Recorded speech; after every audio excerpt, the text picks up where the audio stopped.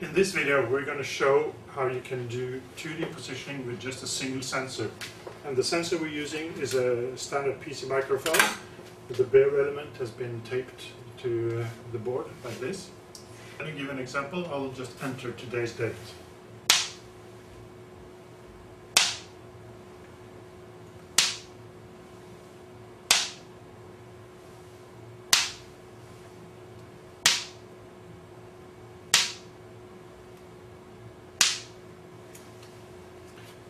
And as you can see, we are able to perform positioning with just a single sensor. Well, how do we do it?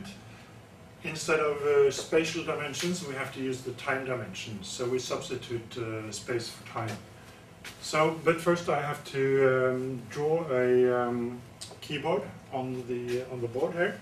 So I'll start by drawing 12 bubbles. Balloons.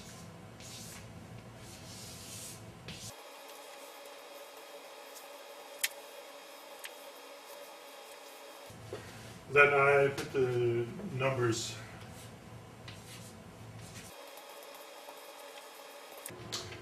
Then we have to use a sensor, and we will be using a standard PC microphone, very cheap one.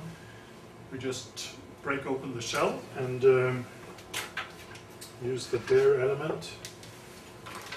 And we just tape it to the board.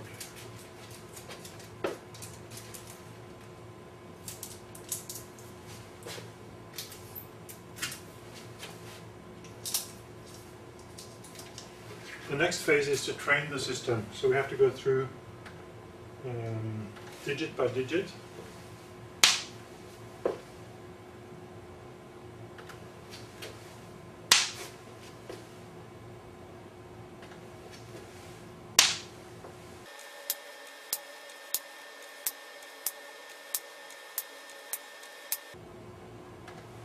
Now the system is trained and is ready to recognize the different inputs. And the principle it's based on is that the wave from a knock on a certain digit will first of all bounce off various reflections and go through various paths to the microphone. And second, there will also be various wave modes, pressure waves, surface waves, shear waves and so on.